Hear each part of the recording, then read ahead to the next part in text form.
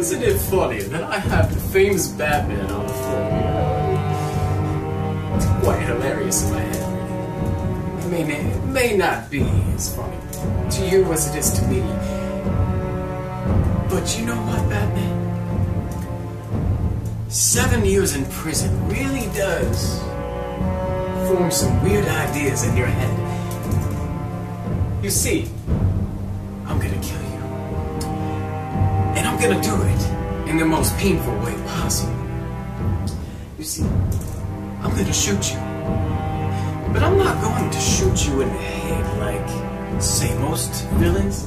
No.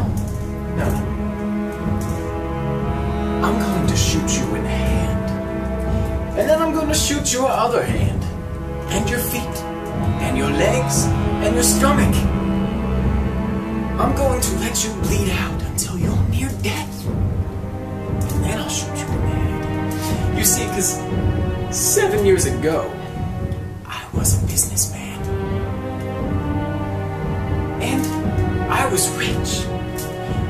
And that's when you hit me in the head from behind. And I spent the last 7 years in prison because of you. 7 freaking years. All because of you. The Dark Knight. The Caped Crusader. Not anymore. You see, Batman, those chains on your hands, you're not going to be getting out. The ones on your feet, they're the same ones on your hand. Now, does the famous Batman have any last words? No? Alright, then let's get started. First, your hands, my good friend.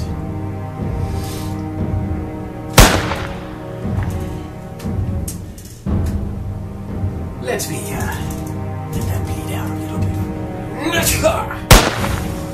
And there goes the famous Batman's feet. And last but not least, his stomach. You son of a gun. Oh, you shouldn't have done that, because now I'm going to strangle